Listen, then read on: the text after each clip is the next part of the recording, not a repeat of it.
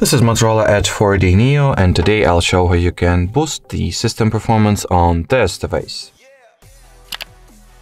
So if you have noticed that your system is sluggish or slow as of late, the first thing that I recommend you do is, well, firstly close all background running apps, so clear your RAM cache. Then you can go into settings, storage, free up space, here tap at the clean button, and, well, perform the storage cleanup using a very convenient and useful Google Files app. On top of that, you can go into settings, system, performance, and here turn on the smart app launch option, and then open the RAM boost page, turn this toggle on, and reboot the device in order for the RAM boost feature to be enrolled properly. And, well, as far as my advices on how to fix slow system go, that will be it. So thanks for watching, thanks for your attention, and bye-bye.